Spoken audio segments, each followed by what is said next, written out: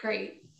Well, as I think Christine mentioned, we're trying to talk to different members and just get some more interesting content, learn more about your process and your work.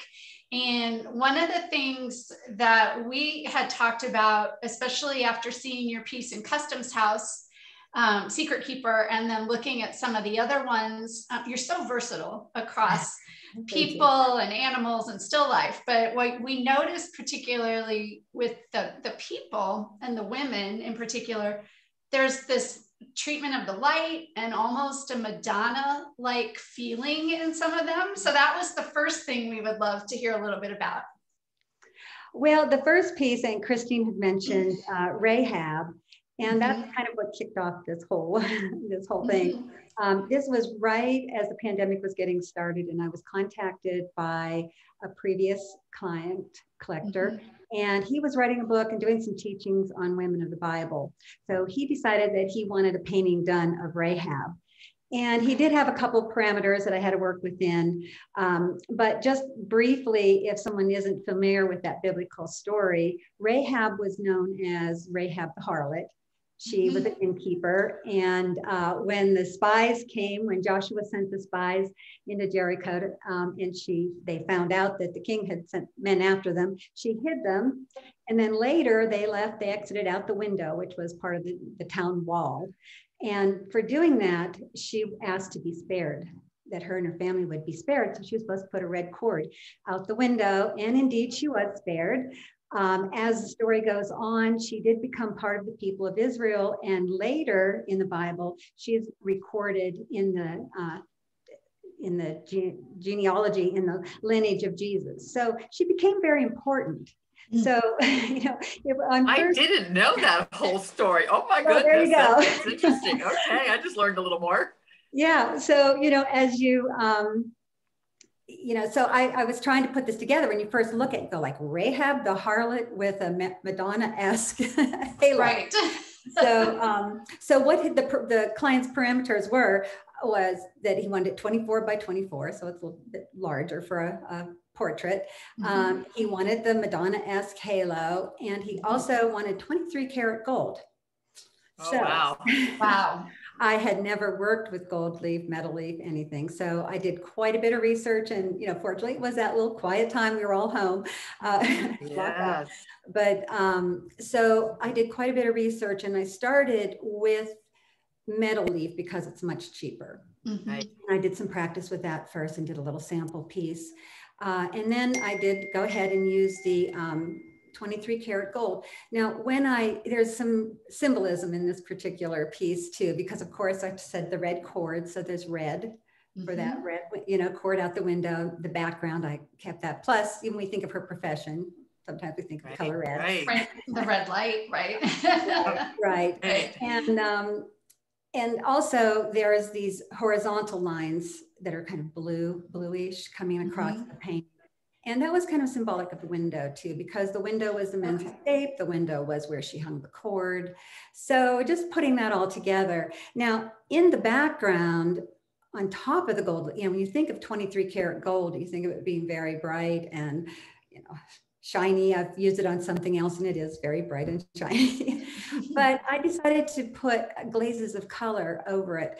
I didn't want that circle to be so overpowering that we got away from her expression. We got away from who she was. And so I just glazed color, and I took some tools, which I actually have right here. Just these little wipeout tools. I don't know where the camera is on this. I can see it beautifully. Thank you. That's great. Hobby Lobby kind of thing. I found them because I was trying to do some wipeout with other tools, but I found those, and it's very free form, very loose. I see some of these beautiful halos that people do with gold leaf, and they're very tightly rendered and sharp and that. So this is just how I conceived it. And I did conceive this all through Photoshop. I did, once I was starting to build, like, what do I want this to look like? And I would build layers and do these kind of different things. So it sort of had that look, but then when you go from the computer, to canvas, it can be kind of tricky, but I was pleased then with how it turned out. The other thing was that he gave me a picture of a model that was a little black and white, closely cropped picture with a model with real short hair. And this was the look, this is what he wanted. So I painted from that, changed her features so she wouldn't look, you know, I didn't want to look like, I don't know where this picture came from, so I didn't want any copyright infringement. Right. Gave her hair, added color, which, you know, thankfully over the years of doing portraits, I was able to colorize her face. But that's kind of what happened there, you know, with all of that. Well, the result is beautiful, and that backstory makes it even so much more interesting. So thank you for that. Really does. How did the second one come about? Okay, so Secret Keeper. Now that was from a photo shoot. That's my daughter is the model. Oh, and I knew that. Yes, I did. And it was from a photo shoot done quite a few years ago. I did a painting called Widow's Mite, and she posed for that. And there were just so many good pictures from there, good reference images. And I had always wanted to paint this. I've, you know, on the side, I've done little quick studies of that particular image. But I just decided that I would paint it. And I was kind of caught up in this whole halo and circle kind of symbolism, you know, just with the idea of light kind of, you know, radiating from within or surrounding the person. And it just went very well with her, with the look on her face, you know, with the whole look. So I did it in a little bit different color scheme than I typically do it, work in. It's sort of a purple yellow palette that I used for that. But I was going to use the gold leaf again, and I didn't for a couple reasons. I wanted to see what I could do to create that same feeling with paint as opposed to using gold leaf. And also, I had in my mind that I wanted to enter into a couple of different, you know, I wasn't sure where I wanted to enter it, but some of the organizations have restrictions on the amount, the percentage of gold leaf you can have. Oh, I didn't know that. Okay. No, AWA doesn't know. So you've got all that good knowledge now. That's right. Yeah. So don't go crazy with gold leaf if you're going to some other place, you know? Right.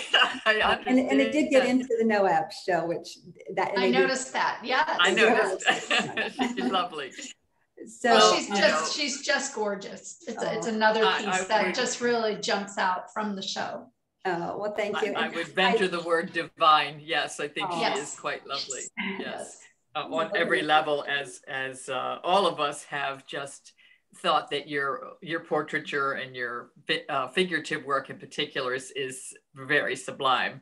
And so much so that I don't know if you know or not, Cynthia, but once a year, there is a very select group of people that comes together and very carefully reviews all of our signature members and people that they believe have stood out and are making their mark and represent a level of quality that we think is not touched by the rest. And this particular group this year met and very painstakingly reviewed all of eligible signature members and unanimously decided that two were worthy of a new title. And you are one of those artists that we would like to really happily tell you that you have been elected a master signature member this year.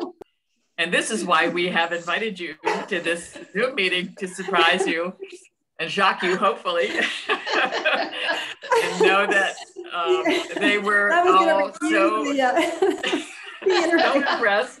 Sorry for the white lie. The centrifuge. Oh, you girls have blessed me so much. Well, you have blessed us, and it was. If you could have heard the resounding yes, and 100% yes, a perfect 10 we heard. One of my favorites I heard, without a doubt I heard. And so there were, it was Sandra, our executive director, myself as an oil painter, Sally Maxwell, who is a scratchboard master, and Angela Mia de la Vega, a sculptress. So across the board, we believe the cream rises to the top. And this year, you are part of the cream, girl. So I hope we shocked you. We will use that content about your work because it's brilliant. Absolutely. I mean, it wasn't all for I rambled on, you know.